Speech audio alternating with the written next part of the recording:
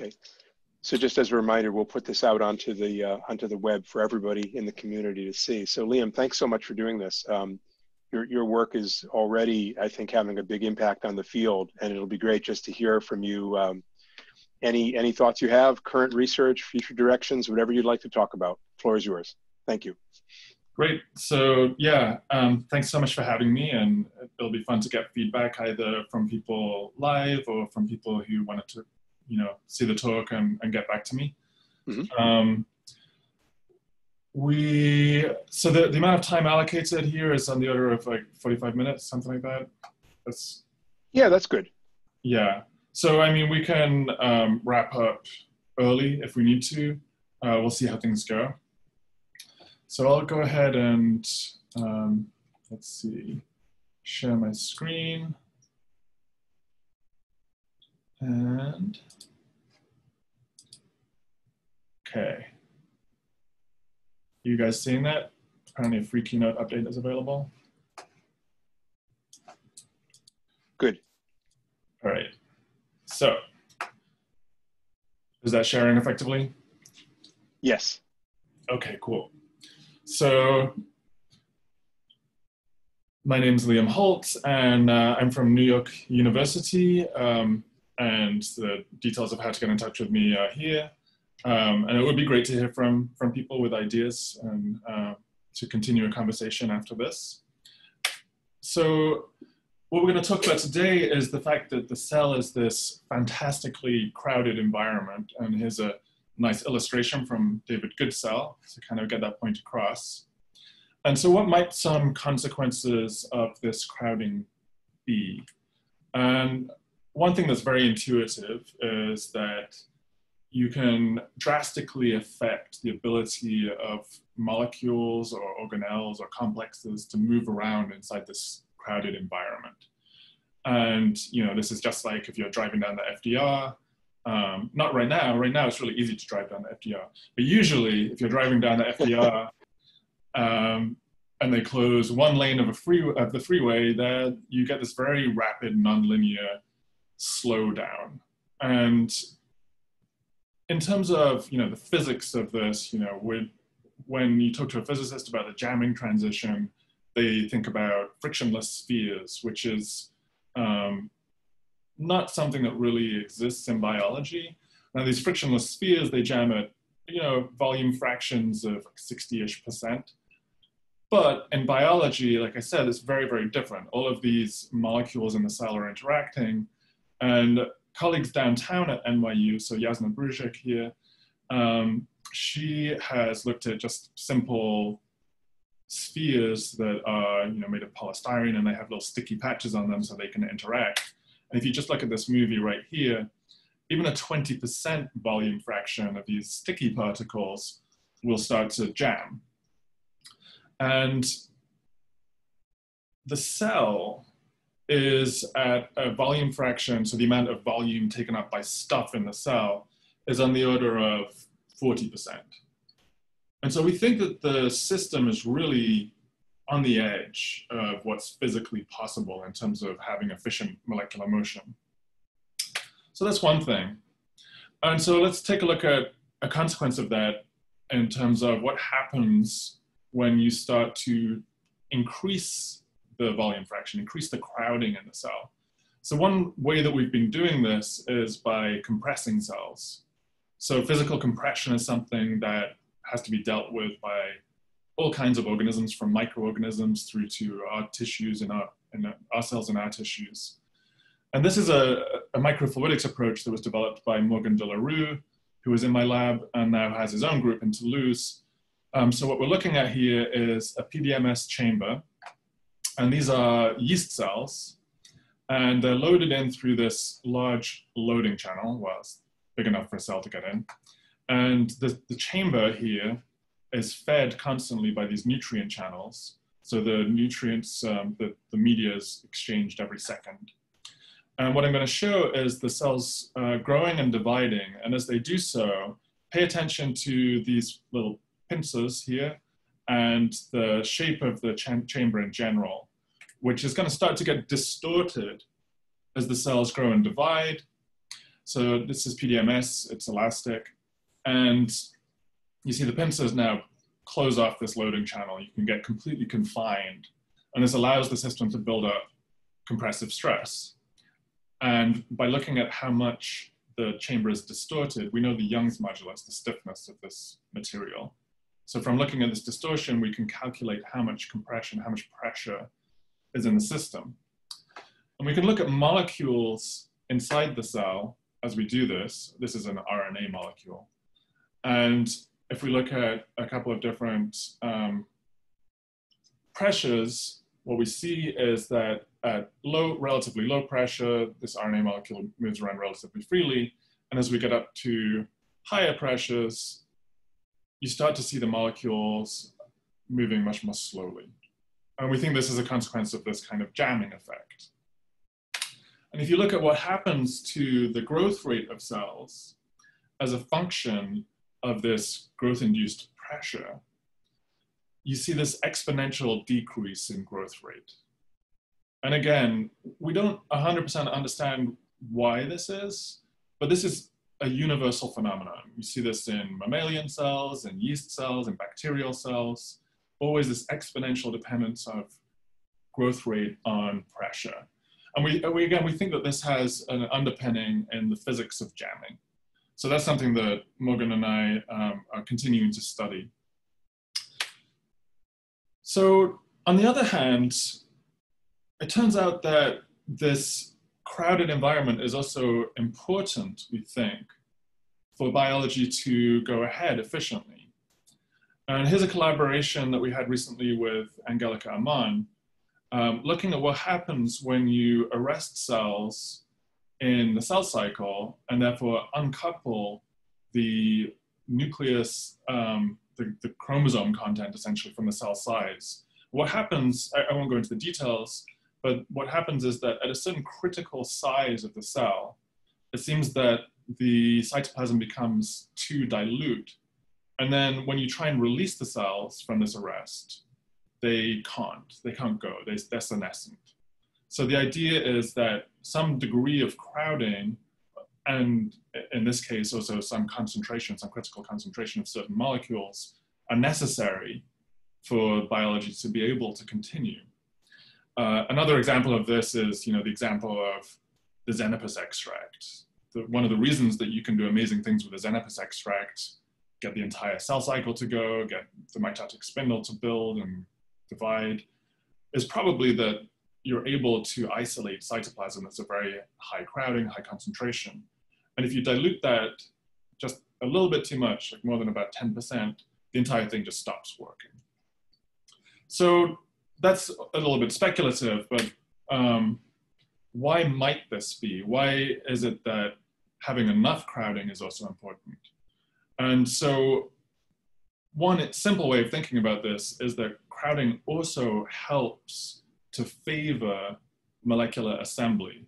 So if you consider this simple binding reaction, if you add a crowder to the system, then what happens is that usually for the bound state, there's this entropic cost.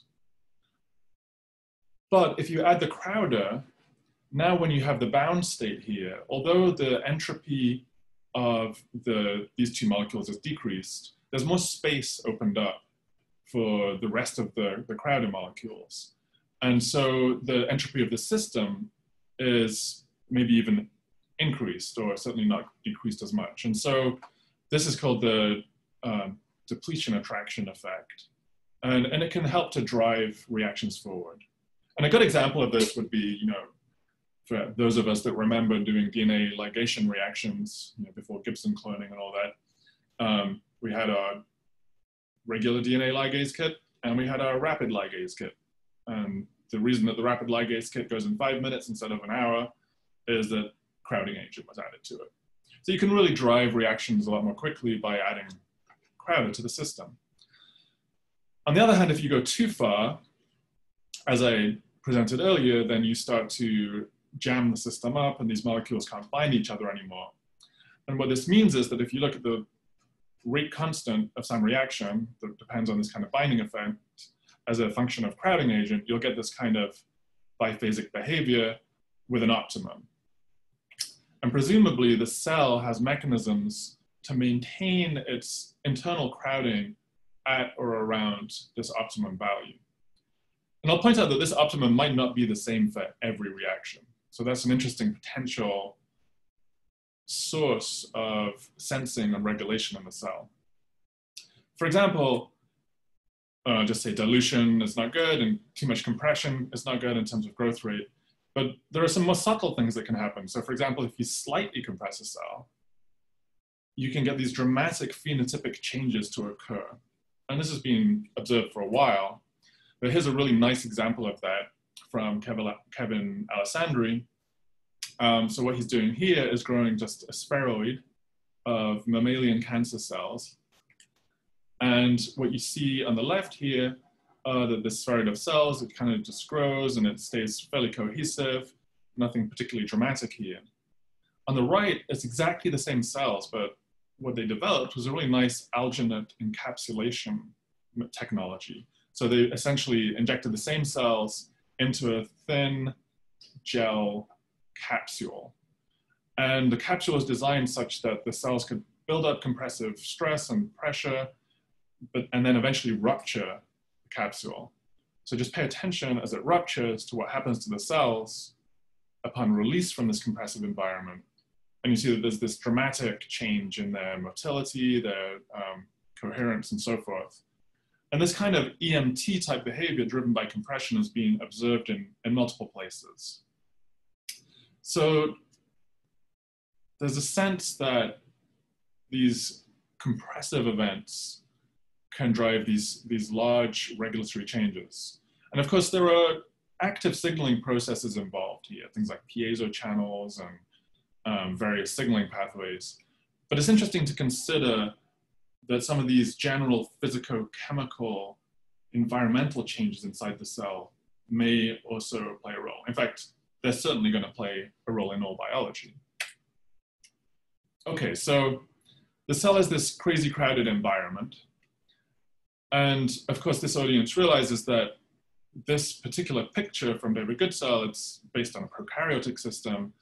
In fact, it's far more messy than that in eukaryotic cells, where there's a huge fraction of disorder in this proteome and in terms of the polymers that are around in the cell. So this is actually what got me into this whole mess in the first place, was thinking about disorder. This thing is, the cell is also, it's not a simple frictionless sphere system where all the spheres being the same size. It's tremendously polydisperse. So you have molecules that range over orders of magnitude of length scale, and then you get up into organelles and so forth. And a particularly poorly understood length scale is what we call the mesoscale, which is about the range between 10 and a couple of hundred nanometers of diameter. And that's where a lot of really interesting biology is going on. For example, all of the transcriptional machinery, the translational machinery, proteasomes, et cetera, the assemblies of proteins and nucleic acids that are controlling a lot of the reactions and the regulation of the cell. So getting back to this disorder, as I was saying, the reason that I got into this whole mess is that, back as a graduate student and then as the year right after that, I was looking at the cycle-independent kinase, and we did a quantitative mass spectrometry screen to figure out where a bunch of its, what a bunch of its substrates were and where those substrates were being phosphorylated in the protein. And this is just a very simple diagram to show that, let me minimize this, that what I'm showing here is the fraction of the proteome that's predicted to be in helix, sheet, or loop with one prediction algorithm, or over here, disorder versus domain. And the gray is the fraction of the proteome in general. And if we just focus over here in the disorder. So first of all, 30 to 40% of a typical eukaryotic proteome is predicted to be disordered, which was kind of shocking to me at the time. And now I think is becoming more and more, there's more and more awareness of this now. But this is where all of the regulation is happening. in terms of phosphorregulation and lots of other post-translational modifications. So really the reason I started thinking about all of this physicochemical environment stuff is I was trying to figure out, well, how on earth do you derive regulation from phosphorylating all of this disordered protein? It didn't really fit with this, Leininger textbook model of phosphates coordinating a precise change in the conformation of a protein. While of course that does happen, it's perhaps a minority of cases. So the questions that we're asking are, how is the environment of this crowded, crazy environment regulated in the cell? How does this crowding impact physiology? And finally, does this crowding change in disease conditions? And in particular, we've been thinking about what happens when we start to build up compressive stress or changes in the mechanical environment. Okay, so the first story I'll tell you about is driven by Greg Brittingham and a grad student in my lab, and Morgan Delarue, who now has his own lab in Toulouse. And it's about the control of physical properties. And I should say that I'll pause in a couple of places explicitly for questions, but you could also jump in at any point with a question if you have one. So the way that we've been studying the physical properties, the crowding in the cell, is through this technique of passive microrheology, which is simply the idea that if you watch the motion of some kind of passive tracer inside a material, you can infer things about the properties of that material. So here's a very simple kind of illustration of that. If you have, imagine you can't see the environment, but you can see this green bead.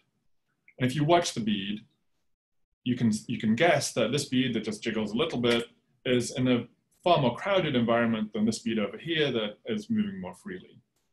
So that's just a very gross simplification of the field of microrheology. Now, the way that people have studied this in the past has been to microinject inert nanoparticles, or to get them to get into cells by other techniques such as pinocytosis.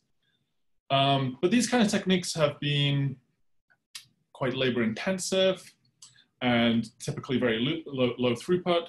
They tend to perturb cells, for example, by diluting the cytoplasm and disrupting membranes. And very importantly, they've been completely impossible in any organism that has a cell wall. For example, Cerevisiae, which is one of our workhorses for figuring out the initial genetics of systems. So to overcome these limitations, what we decided to do was develop these genetically encoded multimeric nanoparticles, or GEMs. So what these are is a gene that encodes a protein that we got from hyperthermophilic archaea. And these proteins are encapsulins. So prokaryotes don't have membrane-bound organelles, but they do almost universally make these protein cages. And what's cool about the encapsulins is that it's just a single protein, a single monomer, that very robustly self-assembles in this case, 120 copies of this monomer to form this precisely defined nanoparticle cage, which is about 40 nanometers in diameter. And all we had to do was to tag this thing with green fluorescent protein, and the C-terminus is projected into space. And so what you wind up with is this nanoparticle of perfectly defined shape and size that is coated with 120 GFP molecules. So it's nice and bright, and we can use this as a genetically encoded nanoparticle. Any cell that has this gene in its genome will constantly produce nanoparticles that we can then look at and track and do physical analysis with. And this size here is at that sweet spot, that length scale, the mesoscale, where we think that a lot of interesting biology is happening. So here's what it looks like in a mammalian cell. This is a pancreatic cell, and this is a yeast cell. So here we have the GEM nanoparticles, and here we have the nucleus, actin, and this is a real-time movie. So the movie is looping, and this is 4 seconds of acquisition. We're acquiring a frame every 10 milliseconds to be able to do accurate particle tracking on these nanoparticles. And we can get thousands of tracks from a single cell in this 4-second experiment. So we can really brute force through lots and lots of experiments using this kind of approach. Here, this is cerevisiae.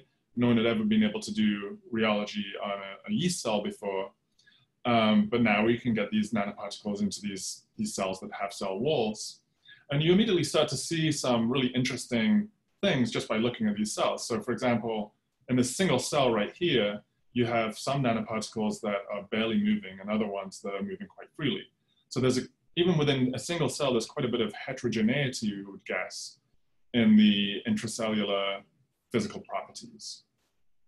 And my guess is that this kind of low impeded movement right here might be a reflection of some kind of local jamming. So as soon as we started looking at these cells with the gem nanoparticles, honestly, I sort of designed this technology to ask a different set of questions. But what we immediately observed was that even on a global scale, the physical properties of the cell were not constant.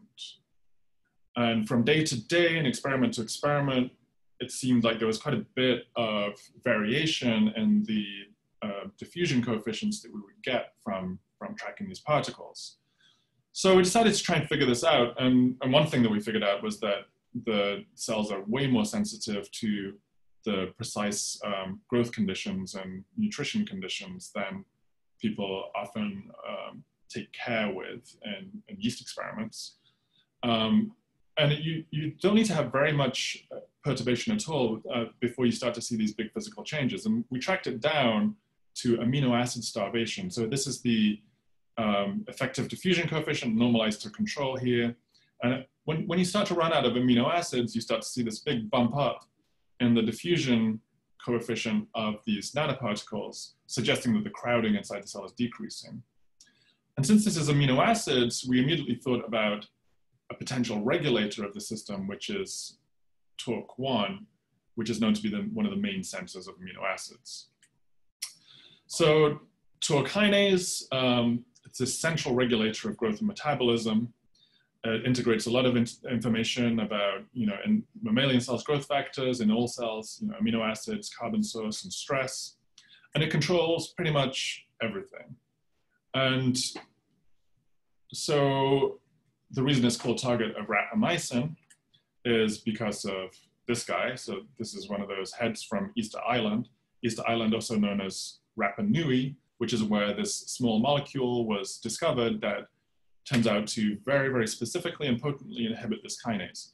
So we can simply use this ancient technology from Rapa Nui, rapamycin, to ask the question, is TOR kinase the thing that is controlling the physical properties of the cell? So here's the experiment. Here's the same movie I showed you before. Again, look at these jammed nanoparticles.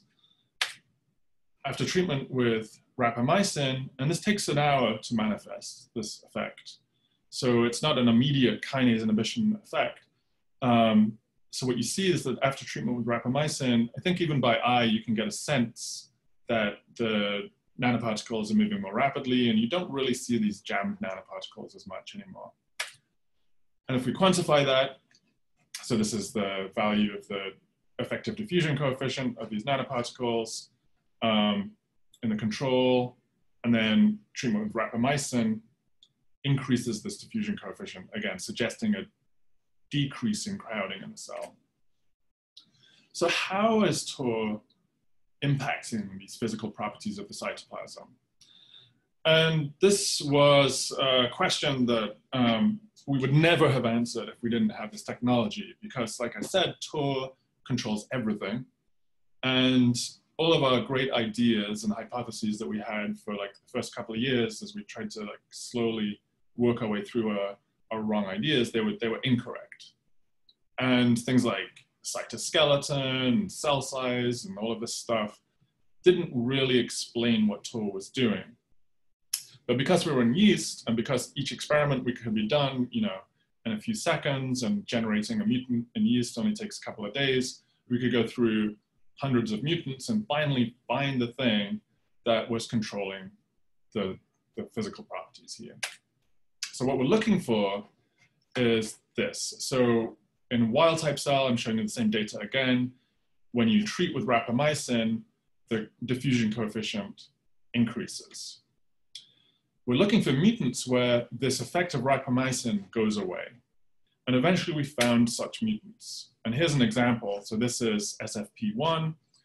The control and the rapamycin treated cells look the same. There's no further effect of inhibiting TOR. And actually, sort of maybe unexpectedly, the control condition now is already decrowded. It looks like the rapamycin treatment before doing anything. So what is SFP1? It turns out that SFP1 is the major transcription factor that regulates the rate of ribosome biogenesis. And as we looked through the various mutants, we found half a dozen or so that had this kind of epistasis with the rapamycin effect. We found 2 classes that were involved either in ribosome biogenesis or in autophagy. And autophagy is the only thing that really degrades ribosomes. So together, these 2 processes are tuning ribosome concentration in the cell. So we sent that off and got rejected. And so then I collaborated with my friend Ben Engel, who we were in grad school together, and he was in Wolfgang Baumeister's institute in Munich, and their sort of raison d'etre is doing this amazing cryo-FIB milling EM tomography. So you basically take a focused ion beam and you mill out a thin lamellum. So inside this droplet here, you have cells that have been flash frozen in liquid helium, I think it is. And as you zap a thin lamellum out, the cell will be revealed into a 500 nanometer little piece of cytoplasm or nucleus or what have you. You can then take this lamellum, you can stick it into a direct detector EM beam and rotate the sample and do tomography. And so this is our experiment. So here are organelles and so forth. And as we pan back, you can fill in the electron densities with known structures. And one of the things that dominates is this cyan thing, and this is ribosomes. And you can see just how crazy packed the cytoplasm is with ribosomes. These orange things are our nanoparticles. And so, for example, you can imagine that right here in this area, you might have a local jamming, while over here, it might be a little bit more free. I mean, that's speculation, but if you inhibit TOR kinase, what you immediately see by eye is that this concentration of ribosomes has dropped by almost 2-fold, and a lot more space has opened up. So very clearly, TOR is controlling the concentration of ribosomes in the cytoplasm. And we were able to quantify in a whole bunch of conditions and mutants and treatments what the relationship was between the diffusion coefficient of nanoparticles versus the concentration of ribosome concentration, the concentration of ribosomes. And we were able to completely parameterize this Doolittle equation that predicts how Crowder should impact diffusion. And this blue line is a prediction. It's not fit to these data points at all. It's just what we predict should happen. And the data points fall pretty much on the line, which doesn't say that our model is true, but it definitely says that our model is not crazy. So this is what we think is going on with TOR kinase and the regulation of the physical properties of the cytoplasm at this length scale. So what might consequences of these crowding changes be? Well, an obvious one that we've already seen is that the rate at which particles move in the cell will change. But beyond that, as I introduced earlier, you can also have dramatic effects potentially on the interaction of molecules. And this is where we started getting back into this idea of phase separation. So here's the famous vinaigrette Google image search. And then on the right, we have Cliff's Cliff's worm from Woods Hole. And as we all know in this call, this is the spontaneous demixing of macromolecules. And while I introduced earlier that a simple bimolecular reaction, the binding of this bimolecular interaction can be favored by Crowder, this is perhaps even more true of phase separation. And if you look at all of the phase separation papers and the methods of all of the in vitro work, the vast majority of them are adding phycol or PEG or what have you, and every single crystal structure that was ever made screened through these crowding conditions to try and get phase separation to work. And the reason is similar, that as you add Crowder, you offset the entropic cost of this condensation reaction, of these networks of molecules forming, and you tend to drive that phase separation event. But is the change that we see in the concentration of ribosomes in the cell sufficient to make a difference to any kind of phase separation that might be biologically relevant? And it's not clear that that would be the case. I mean, we're seeing a twofold change in ribosome concentration. So we decided to explicitly ask this question. And what we used as our model system, so we were working in the Summer Institute at Woods Hole, along with Mike Rosen and a bunch of other people. Tony was there as well. And so we were using Mike Rosen's sumo sim system, where you have this poly-sumo multivalent molecule interacting with the sumo interaction motif. And what we see here is a graph showing partition coefficient as a function of ribosome concentration. And these ribosome concentrations are the same ribosome concentrations that you find in the cell. So in a happily growing, crowded cell, you have about, well, you have exactly 23 micromolar ribosome concentration. And in this condition, you have a partition coefficient above 3, and that's shown in this micrograph here. This is a completely in vitro system. Again, this is just ribosomes, and then the polysumo and the polysim. And then this is the concentration of ribosomes once you've inhibited TOR kinase with rapamycin. So you go down to about 13 micromolar. And you can see that the degree of phase separation, the partition coefficient, has gone down. You also see things like the amount of wetting is higher, so surface tension is lower, I guess. So very clearly, in vitro, just this very, very simple system, you can certainly tune phase separation. But how about in the cell? Well, the cool thing about the sumo sim system is that you can do the same reaction, the same condensation reaction in a cell. In this case, we use a sumo 10 sim 6 single polypeptide fusion to make sure that the stoichiometry of these things are always the same, fused to M cherry. And again, this is a plasmid that we designed based on Mike's work. And so here we have cerevisiae cells and human cells. So everything we did in cerevisiae, we also did in mammalian cells, and the two things track, both in terms of the earlier work with genetics and also this work with phase separation. So what you can see is that with high ribosome concentration, you have a large amount of phase separation, and with lower ribosome concentration after rapamycin treatment, the number and size of these droplets goes down. And that's quantified here. After rapamycin, you have less total droplets. And very importantly, we have this control where we use sorbitol to compress cells and therefore increase crowding again. And we can figure out how to perfectly increase crowding back to what it was prior to rapamycin treatment just by looking at the gems. So we put in enough sorbitol to restore the gem motion to pre-rapamycin conditions. This turns out to be a pretty heavy compression for cerevisiae, much less so for mammalian cells. And what you see is you recover phase separation. Not 100%, and this is probably because we're losing a little bit of protein as we inhibit translation with TOR kinase inhibition as well. But you certainly recover most of the phase separation. So this paper was published a little while ago, now like a year ago. And just in summary, these nanoparticles, we can see that the concentration of ribosomes modulates the effective viscosity, the crowding in the cell, and also at the same time tunes phase separation. So I want to pause here and see if anyone has any questions that they'd like to raise.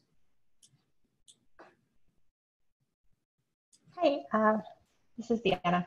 That was beautiful. It's very elegant. I just have a question. So what do you think happens to the ribosomes in that time span of an hour? Given that the lifetime of a ribosome is 5 to 10 days, do they dissociate to decrease the crowding? We know that autophagy is really important. So if we inhibit autophagy, we don't get these same changes. So what is probably happening is that as you inhibit TOR kinase, you turn off production, but you also turn up autophagy, and that's probably degrading a lot of the ribosomes. Cell volume is increasing a little bit as well, not a ton. That may help dilute a little bit. So that would be my answer. Okay, and also talking about timelines, can you, what would be the timeline of reversing the process? So if you wash out rapamycin, how That's quickly? a really good question. Yeah, we haven't done that experiment, honestly. It's a little tricky to wash out rapamycin. It tends to stick around. But we honestly haven't tried. It's a really good question. I'm sure we could figure out how to do it with a different molecule, like a rapalog or something. Great, thank you so much. Yeah, thanks. Any more thoughts or questions? Well, on that last point, I think the rapalog idea is a good one because, as I'm sure you know, some of the other rapalogs that actually made it all the way to market or into the clinic had very different physical properties. And so their behavior, their physical behavior in your system could be quite different. So that's probably how I would think about it. Try to find the most structurally diverse, the most polar rapalogs that are still highly potent. Yeah. Yeah, I think it would be very interesting to see if they could be distinguished based on this physical effect as well, and if that tracks with any, clinical applications. Yeah, that'd be fantastic. Yeah. Yeah. Other thoughts? Okay, I'll keep going. So if you have any other ideas, feel free to interject. Okay, so just a quick little side note here. We've been studying the nucleus as well. So these nanoparticles, we started out in the cytoplasm, but it turns out we can also send them to the nucleus just by putting a nuclear localization signal on them. Turns out that the way that we have to do that is by putting the NLS on the N terminus. And because if we put the NLS on the C terminus, you get these very strong interactions with the nuclear periphery. Probably there's a lot of interactions with the nuclear pore. But if we put it on the N terminus, what happens is that we think, in fact, we pretty much know, that the monomers go into the nucleus and then the particles assemble inside the nucleus. And they're big enough that we don't think that they fall out of the nucleus anymore. So these are nuclear gems here. And this is a human cell, a pancreatic cell. And this is more or less what the nucleus is. Now, I just told you that we don't think that the nanoparticles can really get out through the nuclear pore, but there are nanoparticles out here in the cytoplasm in a mammalian cell. So we wondered about that. And it turns out that they're falling out during mitosis. So here's a much longer timescale movie. And the particles start in the nucleus, but then upon mitosis, you'll see that all of the nanoparticles, they not only fall out, it's almost like they're forcibly ejected from the nucleus. You wind up with these two daughter cells that have nanoparticles in the cytoplasm and not in the nucleus. And if you wait for a while, you'll start to see that the particles form again in the nucleus, and you eventually get back to this kind of state where you have particles in both compartments, which is fine. We can stain the nucleus and we can analyze each compartment individually. We thought it was kind of interesting. And one of the reasons this was really interesting, and I'll just show that in a sensible organism like yeast, that like most biology does closed mitosis and not this crazy open mitosis that mammalian cells do. So here are nuclei and the cell outline in Cerebricei cell, and here are nanoparticles. They're completely in the nucleus. Here's a time projection. And basically, you never see nanoparticles in the cytoplasm in yeast. And again, yeast don't have an open mitosis, so there's no opportunity for these nanoparticles to get out. Now, the reason this was a bit confusing at first was that, oops, let's go back. Sorry. So if we look at these movies again, so here's the nuclear gems, and the nanoparticles are in the cytoplasm and in the nucleus. But our original gems that we looked at, they were never in the nucleus.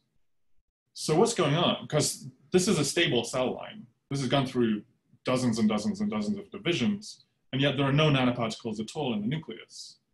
So we sort of talked with Daniel Gerlich about this at Woods Hole, and he's been very interested in how the chromatin and the nucleus are reorganized during mitosis and then the exit from mitosis. I just want to share this one result because it's really cool. Hopefully this will come out soon. So this is Daniel's work, Sarah Kulyan and Mina Petrovich in his lab. So he took advantage of our gems, and here we have chromosomes that are they're actually arrested in nacatazole in mitosis. And you can see that actually when you have the chromosomes condensed, there's an intermingling of the nanoparticles with the DNA. You can see it down here with the gems alone here. If we watch a movie, he's adding reversin, so he's driving exit from mitosis. And what you see is that as the cell reassembles its nucleus, the nanoparticles get forced out. So we can look and see, just stills here. This is before and this is after reassembly of the nucleus. The chromosomes cluster together. The nuclear envelope forms around those chromosomes, and the gems have been completely pushed out of the nucleus. This is a very efficient process. And it turns out that there's this chromosome clustering mechanism that's super important. So we can look at ribosomes as well. So ribosomes are similar size to gems. This is a GFP tag ribosome subunit. And similar thing, so cells forced out of mitosis, and what you see is that the ribosomes all get pushed out. If we use a mutant that's deficient in clustering the chromosomes, what you see is that upon forced exit from mitosis, you don't get this perfect exclusion of ribosomes anymore. And we can show that the exclusion of ribosomes doesn't really depend on nuclear export pathways. So we can inhibit this typical pathway that would drive most nuclear export with leptomycin B. And you still see, in this case, very nice physical exclusion of ribosomes from the newly forming nucleus. And that's quantified here. So the control and leptomycin B, they both exclude ribosomes, but the clustering deficient cells don't really do it so well. So the point is that the cell can do amazing things in terms of self-organization using these principles of density and differential crowding, and the chromatin of a cell can really redefine at this length scale the entire nucleoplasm versus cytoplasm before the nuclear envelope is even formed. And this is really important, one might imagine, for all of these molecular complexes that are too big to get out through a nuclear pore. So I thought this was really cool. Again, Daniel's work. So it was really fun that he was able to follow up on that observation. So if we look at a nucleus in interphase now, so here are nuclear nanoparticles, and here we've stained the DNA with cDNA, and we assume that the brighter stain here corresponds to more sort of heterochromatic regions. And if you just look at the nanoparticles moving around, you can kind of see that the nanoparticles aren't going into the heterochromatin. They're corralled and moving around inside this, what's probably more like the euchromatic compartment. So this physical control is powerful enough to completely define the nucleus versus the cytoplasm. And then once you have a nucleus and it starts to selectively decondense, one might imagine that there's a tremendous regulatory potential here. So we're just starting, I mean, we've been working on this for a while, but it's really kind of a challenging thing to figure out how to really study this. So this will be a fun thing to maybe chat with you about. Beyond the nucleus, in terms of physical organization of space, we've also targeted the nanoparticles to the endoplasmic reticulum. So this was with Joe Chambers in Cambridge. And what you see here, if we focus on the merge, is that the nanoparticles tend to be, this is actually a 20 nanometer nanoparticle, the smaller one. They tend to be in the tubules, and the sheets are maybe too thin for the nanoparticles to get into. And this is something that's been known about the ER and sorting in the secretory pathways, that there's this size-dependent sorting that happens, but we can really see it here. So how might this thing be impacted by physical changes like compression? Okay, so we have these big questions. We're interested in what controls crowding and the physical properties of the nucleus, and we're really interested in whether these physical properties, how and when do they impact transcription. So this is a huge set of questions, and excited to think about how we might address them and whether other people want to work with us. Okay, that was sort of a little bit of an aside. Now I'll take a moment with this wonderful GIF of a rubber band ball being squished. So transition into the work that we're doing on compression and crowding. And I'll sort of zip through this really quickly. Everything's a work in progress. Greg has been really spearheading this. Tomasz has been sort of working more on the nuclear side of things. And we continue to collaborate always with Morgan. So again, here's our yeast, Morgan's yeast torture device that we use for compressing yeast cells. And what we see as the cells build up this 1 megapascal of pressure, which is 150 PSI, like double the pressure you'd put in a racing road bike tire. What we did is we looked at different particles in the cell, different particles in different compartments as well, and quantified how the diffusion coefficient on the y-axis normalized to the condition with no pressure. How does this diffusion coefficient scale with pressure? This is a semi-log plot, so the straight line indicates that there's this exponential dependence, just as the growth rate has an exponential dependence. And what you can see is that different sized particles, so if you look in the cytoplasm at this 20 nanometer particle versus an RNA, which is more like 100 nanometers, there's this different size scaling in terms of diffusion versus pressure. But what's even more interesting to me is that the same exact nanoparticle, 40 nanometer nanoparticle, in the cytoplasm versus the nucleus scales differently. So the nucleus feels compression differently than the cytoplasm feels compression. And we don't know why this is, but of course, the crowder here is ribosomes, here we don't know. Probably some combination of chromatin and RNA, but it's actually kind of hard to nail it down right now. These different systems are behaving differently. So that's interesting. So like I said, we've been thinking about this in terms of disease models, and the two ones that we've been thinking about are cancer, and we're starting very, very recently to think about neurodegenerative disease.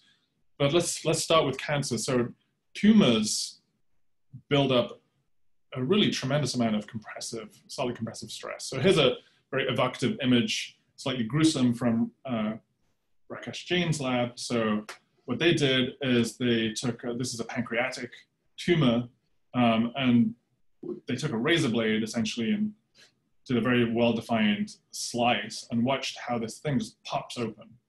And the reason it pops open is that it has built up solid compressive stress inside. And so we've been focusing on pancreatic cancer because it is the cancer that builds up the most compressive stress of them all. They all build up quite a lot, but pancreatic especially so, because it builds up all of this change in the ECM, all of these tumor-associated macrophages. The tissue becomes very stiff. And then as the tumor grows within this stiff tissue, you get this compressive stress. Pancreatic cancer is obviously a huge need. It's becoming one of the most deadly cancers. It really, we don't have good treatments. And one thing that, as a geneticist, was appealing to me is that it's always driven by KRAS. And this is crazy. Like more than 95% of the time, these tumors, these ductal adenocarcinomas, are initiated by a KRAS oncogene. So we decided to check the idea that maybe KRAS would have an impact on crowding in the cell and the physical properties of cells and the ability of cells to respond to compressive stress. And of course, KRAS is related to mTOR in its signaling. And so we did this preliminary experiment. We took MEFs and we either took wild type or KRAS, a single copy of KRAS oncogenic activation mutation, K12D. This is the one that we find in pancreatic cancer. And we just osmotically compress cells, just as a very quick and easy way of asking, do the physical properties get modulated? And what you see is that in wild type cells, as you get to these 200, 300 millimolar sorbitol conditions, they all start to die off. But the KRAS cells do better. And so this was enough to motivate us to continue on. And so we decided to make some models for human pancreatic cancer. So we started with these human pancreatic nestin expressing cells. So these are a fairly well-used model for relatively normal pancreatic cells. We knocked out p53 with CRISPR. And then, and the reason we did this is because it's difficult to introduce KRAS oncogenic mutations before you knock out p53. This is not what happens in disease, so that's a caveat. But it allows us to do the comparison of this control p53 knockout versus a mutant where we've introduced the KRAS oncogenic mutation. And again, this human disease is pretty much always initiated by KRAS, and then you typically get loss of a bunch of tumor suppressors, including p53. So what we immediately see is that there is a substantial change in crowding, the physical properties of the cell. I've been saying in the yeast part of the talk that this change in diffusion coefficient, apparent diffusion coefficient, is due to crowding. Here, in the case of these very much more cytoskeletally active systems, we see an increase in the diffusion of the nanoparticles. This could be a change in crowding. It could also be that the actomycin cytoskeleton, for example, is getting way more contractile, and this could have an impact on mobility in the cell. Nevertheless, there is a big change. And so we thought that was interesting. And we decided to look and see how the diffusion coefficient of nanoparticles changes in cells as we do this sorbitol shock condition. So here we have a pancreatic cell again.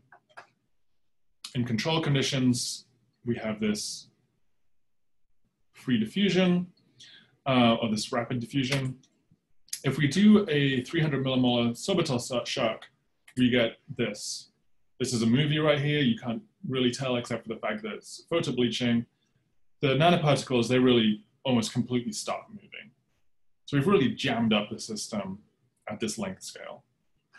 Now, of course, smaller things, like individual proteins can still move around in these osmotically compressed conditions. And that's kind of interesting to think about. Now, 24 hours later, if we come back to these cells, they really haven't started recovering at all. And these cells will ultimately go on to die. If we look at the KRAS mutant cells, on the other hand, we start with a higher effective diffusion coefficient. If we shock them, the diffusion slows down, but then 24 hours later, they've completely recovered. And we don't really understand how this is working yet, but this is something that we're trying to follow up on. But that's osmotic compressive stress, and while that is relevant to the tumor microenvironment, you have fairly substantial changes in the osmotic strength inside tumors. We're really also interested in mechanical compressive stress. So Greg has come up with this very simple system for looking at how compression of these HPNA cells impacts their physiology. So he 3D printed this wafer, and surrounds it in agarose pads. And then he uses these washers he got from a hardware store to, he sticks these down on cells in an imaging well. And depending on whether he puts washers on there or not, you get compression. The cool thing about the washers and this wafer is that we can image through the hole in the middle. So toroids are useful, not only for donuts. That's just brilliant. Brilliant idea. Yeah, that was all Greg, so I was very impressed. So, okay, this is what we see, is that it's different than the osmotic compression. So after adding the washer, you get this slowdown, and this is probably around a 300 Pascal pressure. It's less than you see in a tumor. And in the KRAS, you also see this slowdown. But the difference here is that the KRAS doesn't really recover. So there's a big difference between osmotic and mechanical compressive stress. These cells, they can actually survive this condition, that they're not quite so perturbed as the osmotically compressed cells. So they do continue to grow and they continue to divide. And we need to take out this experiment to longer times to see if the cells eventually recover a bit more. But the cells are managing to continue their biology with this very perturbed crowding environment. And one of the consequences of that is that when you look at mitosis, cells going through mitosis, here we have control cells, p53 dilute cells, and we're looking at the fraction of cells that go through mitosis that have an error. And what you see is that in the control cells, compressing them doesn't really make a big difference. They don't really have a very high rate of mitotic catastrophe. But if you have compression and you have KRAS, so KRAS alone, they're dividing just fine. But if you combine these two things, it's a complete just disaster. You have this huge rate of mitotic error. And so here's what a control cell should look like.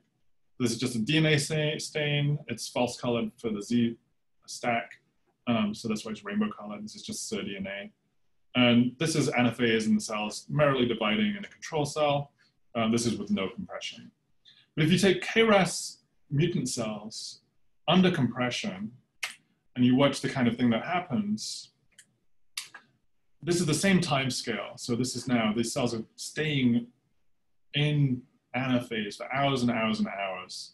You see this, I wouldn't even call this a bridge. This is just like a failure of segregation of certain chromosomes. We suspect maybe the larger chromosomes are particularly susceptible to this, like chromosomes 1, 2, 3. And you get this just disaster. And this is not the only thing you see. You also see multipolar divisions, and you see more subtle mitotic errors. And we've been spending a lot of time acquiring high content movie, video microscopy, and then figuring out how to get computers to track cells and classify divisions, which has been kind of fun, very challenging, especially, like tracking divisions when they are so messed up is a real challenge. So why are these cells having such a hard time? So we went back to, again, the nuclear nanoparticles and the cytoplasmic nanoparticles to see what happens when we mechanically compress cells. So what I'm showing you here is, on the y-axis is the percentage decrease in diffusion upon compression. So at 0, that would mean that if we compressed cells, there was no change in diffusion. And as we go down, there's more and more decrease in diffusion when we compress the cell. So if we look at the control cell versus the KRAS mutant and look at cytoplasmic nanoparticles here, we see that they both slow down in this particular condition about 20%. But if we look at the nuclear nanoparticles, what we see is that in the control cells, actually the nuclear nanoparticles slow down less than the cytoplasmic nanoparticles. And perhaps this is in contrast to what I showed you earlier with yeast, where we're compressing everything isotropically. In mammalian cells, we're applying the compression from above, and the nucleus is actually the most mechanically stiff part of the cell. And so I think the nucleus is resisting the compressive stress more effectively than the cytoplasm in a control cell. So you get less slowdown. But in the KRAS mutant, you actually see a way more decrease in diffusion than in the p53 control cell. So there's a bigger perturbation there. And we kind of guess that there might be less mechanical stability in a KRAS mutant cell. So we also looked in cells that were expressing a GFP that's targeted to the nucleus as a way of checking whether there is nuclear rupture that's happening just during growth. And so what you see if we focus on this cell right here, every time the GFP blinks out and leaves the nucleus, that's because the nuclear membrane ruptures. So these cells are growing, these are KRAS cells growing under compression, and you see that there's this frequent nuclear rupture happening. And here's another example down here. And you see that there's rupture of the cell, and you can even see micronuclei being ejected out. And so we think that both in interphase and in mitosis, and this might lead to all kinds of DNA damage that might be resolved or lead to problems in anaphase. Again, we're trying to figure all this out. But one thing that's very interesting about all of this is that we know that in recent sequencing studies, this idea of this slow linear accumulation of mutations in tumors has kind of been, it's fallen out of favor in many examples. And in fact, what you tend to see is a pattern of mutations that's more consistent with giant catastrophes happening, where multiple genes all get chopped up at the same time through things like chromothripsis and massive aneuploidies, and then subsequent selection upon that new genome. And so this is from the Gallinger lab. This is what they kind of found to be happening all the time in pancreatic cancer as well. And so what's not known is what is the driving force for these huge genomic catastrophes. And we suggest that perhaps what we're seeing with this combination of the KRAS mutation, which again is always present, and compressive stress, which again is always present, might be part of this story. So we've been doing evolution experiments, and we're doing genome sequencing, and we're seeing interesting things in terms of, chromosome amplifications and losses and so forth. So on pause for now, as everything is, but excited to see how that all plays out. Okay, so that's kind of what I wanted to tell you for the most part. Keeping crowding at a perfect homeostatic level is crucial for life. I've alluded to this a number of times, but we're very interested in looking at neurons as well. So, here's a image of a neuron from Ramon y Cajal, and then here's an actin mRNA that's trying to make its way up and down an axon. And this is a tremendously crowded environment. It's a huge problem to move these RNPs up and down these meter-long axons.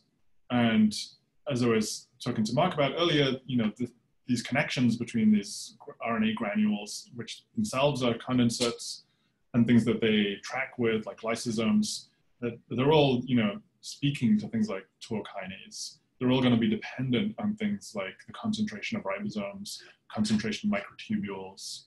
And they're also going to be impacted, I'm sure, by changes in the mechanical environment that may impact the amount of space available. There's a very nice paper from Kevin Shalou earlier last year, or the end of last year, showing that the mechanical properties of brain change very substantially as a function of age.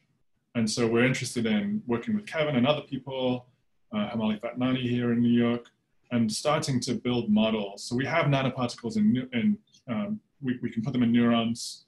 We want to start looking at these transport processes and so forth, and phase separation processes, the kind of things that I know that you guys are interested in as well. But this is challenging work, and we need to talk to more people about it. So, final slide. All the drugs that make you live forever, and metformin stops you from aging, so does red wine with its resveratrol, rapamycin and starving yourself and making life horrible by putting apples in your cheeks.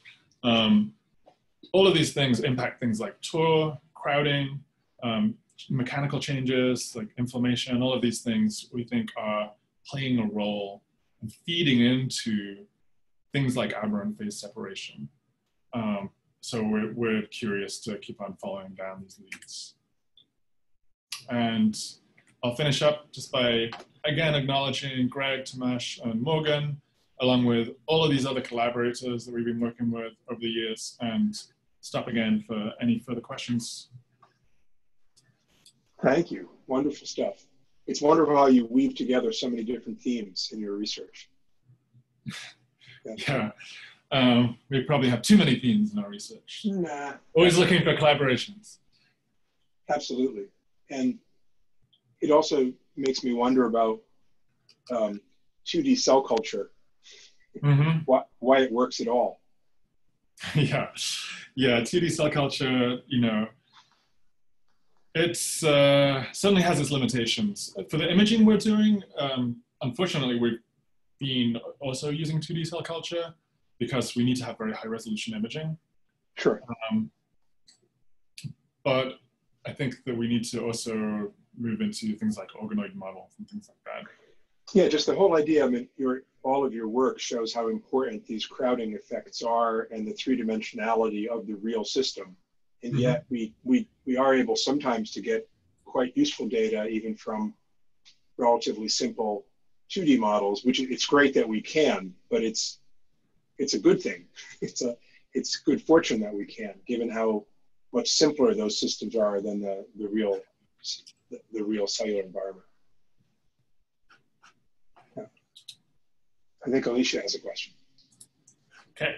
Yes, hi. I was wondering if you could expand on what you think is driving crowding in the nucleus. Do you think it's like really large molecules? Do you think it's like really abundant molecules? Do you think it's like RNA?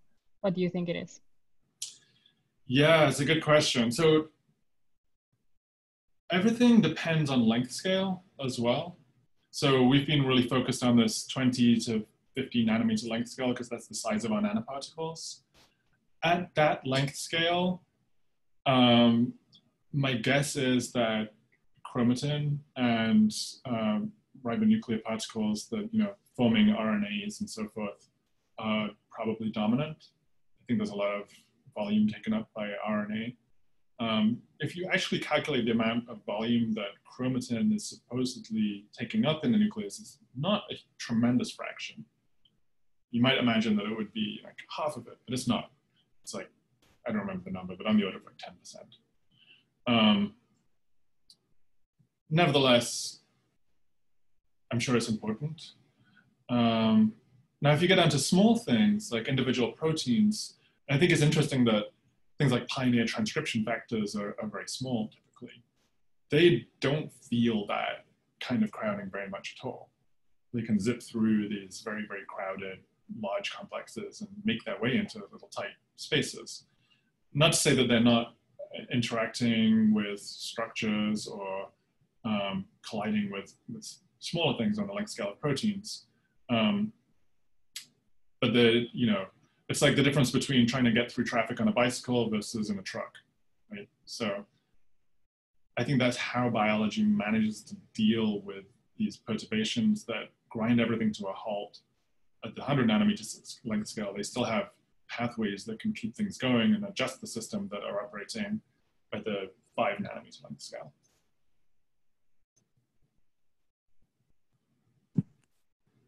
I have a question. Hi, Emily. So you showed the class mutation had a big impact changing this pressure. So I was wondering if you look at the sequence of that, where the mutation is, does it make sense? Like, is there a certain structure that's involved that may driving the difference in pressure? Well, the KRAS molecule it's a small GTPase that is used to transmit information from growth factor signaling pathways and so forth, and make decisions about whether to grow and divide. It basically is an actuator of many signaling pathways. the mutation, so usually the way that it works is that when it's in the GDP bound form, it's off and it's not telling the cell to divide, for example. And when it gets positive signals, it converts to the GTP bound form and then tells the cell to do things like divide. And then it's the GTPase, so it will spontaneously convert back to the GDP form. The mutation that you find in cancer breaks the GTPase functionality. So this G12D mutation means that the thing gets loaded with GTP, but then its GTPase doesn't work anymore. And so it stays on all the time. And that means that it's always telling the cell to divide and a bunch of other things, like it impacts the cytoskeleton. I kind of alluded to that a little bit. So it's not that the structure of that particular mutation is doing anything to crowding. It's more that all of the pathways downstream, so the rate of biogenesis, the rate of cell division, the activity of the cytoskeleton, all of these things are what are ultimately defining the physical properties of the cell. Okay, great, thank you. Thank you. I have another question. So you showed that the difference when this nanoparticle gets out of the nucleus to the cytoplasm and only happens during mitosis. That model is so unique and it's very interesting. So have you looked at, so in addition to the chromatin change you observed, is there any other stuff that's going on? I mean, define it, because it looks like a very cell-phase restricted event that happening only pushing this out. I'm sure the physical pressure is one of the reasons, but I just feel like there must be something else that's happening, contributing to it. Sorry, you're going to have to repeat that question because I got kicked off Zoom right as you started asking right. it. So just go back to the beginning and just ask again. Yeah. So when, sorry, I didn't notice you froze. That's okay. So when you observe the nanobody that coming out of the nucleus to the cytoplasm, and it only happens during mitosis. Mm-hmm. That's a very interesting model that you can show a lot of differences, just not limited to the chromatin change where it's driven additional pressure to pushing them out. Have you looked at other things that might be happening together with this chromatin change? Because I can't imagine that the physical force to push them out is the only reason, because it might be, but there might be other changes. Another thing that comes to me is, because you have tested all these torque inhibitors and all that, have you just tried to put them in together with that model? Because I know rapamycin also regulate proliferation and mitosis. If you put compound in that model, does that change? Because you already showed that thing changes the nanoparticle, the first option, first part of the presentation. I guess to paraphrase what you were asking, can I relate the first part of the talk to how particles are being excluded from the nucleus? Like, do these somehow talk to one another? That's a really interesting question. I think we'd have to do the experiment a little bit differently, because if we just hit the cells with rapamycin, they won't divide. But what we could do, I could imagine, is arrest cells in mitosis and then maybe osmotically perturb them to change crowding. And you might predict that that would have interesting impacts on chromatin structure that would then change the physical nature of the decondensing and the clustering of the chromosomes. So yeah, that would be interesting to think about. Aside from the physical, nature of how dense the chromatin is and how it might physically, through the size of the mesh being too large or too small for the nanoparticles to get in, we're also curious about whether things like the chemical nature of the chromatin versus the nanoparticle could be important. So we know that our nanoparticles have a negative surface charge. what if they had a positive surface charge? Would they then go into the nucleus? You know, the things that get you into the nucleus are things like very basic sequences, nuclear localization sequences. I don't know. That would be really interesting to try. So yeah, we actually set up to do some of those experiments, but we haven't got there yet. But that's an interesting question.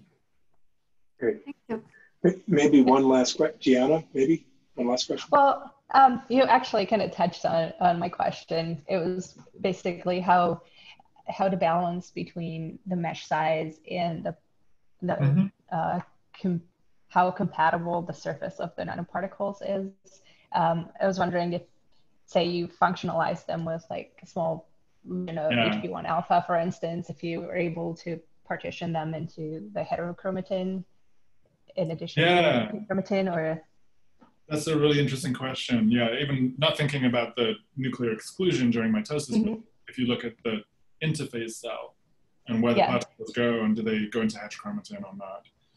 Yeah, we could certainly do that. And we definitely want to do that as well. I think that would be super cool. We know that the behavior of molecules in general depends tremendously on their surface charge.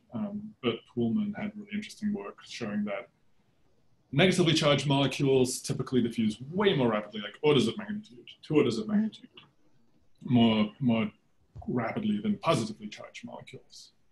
That's in the cytoplasm.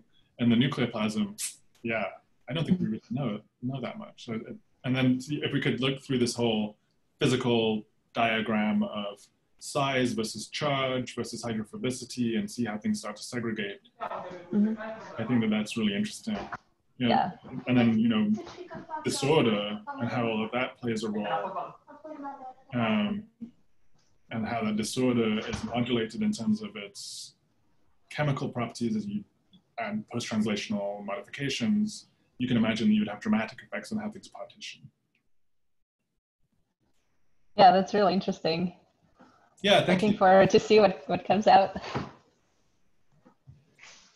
Well, great. I think we'll wrap up. Liam, wonderful presentation. Great to hear about your work, and I bet there will be a lot of other follow-up questions. What always happens is we go off and we talk about lectures and come back later with more. So if that's okay with you, we'll come back with some additional thoughts. Absolutely. Yeah. If you either want to email me or if you want to get me back on Zoom, if you have questions in person, either way, sure. I'd love to talk more. So thank you so much for inviting me, Mark. It's been really fun. And thank you all for your attention and your great questions. Thank you. Very good. Yeah. Thank you so much. See you later. Thank you. Bye. Bye-bye.